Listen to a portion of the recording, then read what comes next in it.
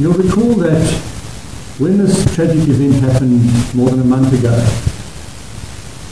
we had a window of opportunity of 8 days to rescue the people, and we worked around the clock with the best people available in the world to do that.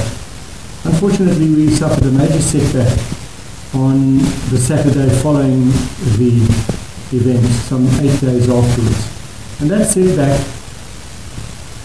had caused us to reconsider everything, and we had to withdraw everybody from the rescue operation on a temporary basis.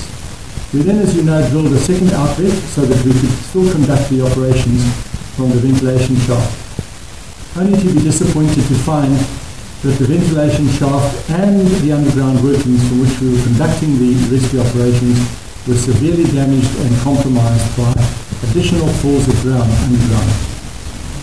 This is not surprising in many ways, because that's what happens when a sinkhole occurs, and it's very unstable for weeks and months after the event.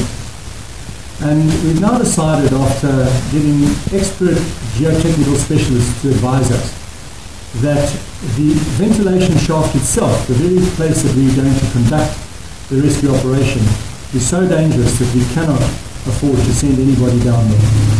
We cannot afford to do any rescue or recovery operations from that shaft, even though we've now got a second outlet through the hole that we drilled.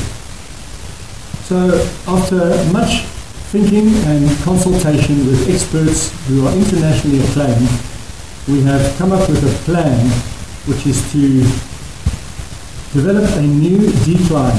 It's an inclined tunnel, if you like. It's not really a shaft, but it's called a decline.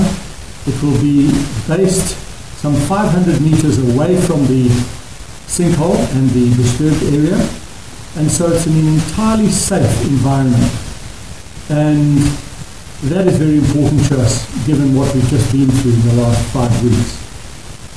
This decline will go in at an angle.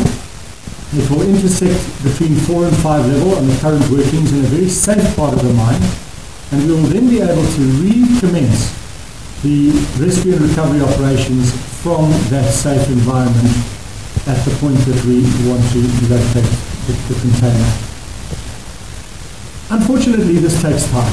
We have to finish planning it, but we've done most of that work. We're now going to schedule it out, arrange for the equipment and the contractors to come in, although most of the work is going to be done by the mine itself and our own employees.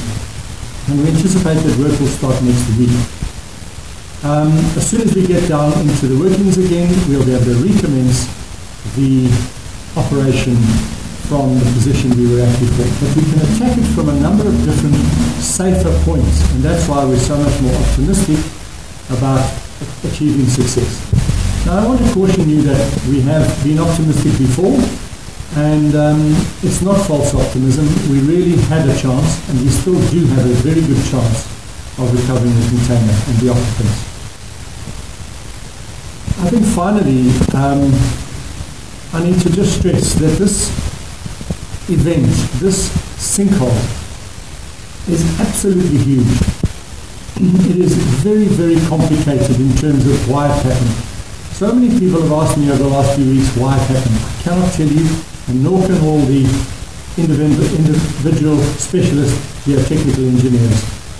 They've looked at it, they're just as perplexed as we are, and they don't understand why it happened. It happened very suddenly and without warning.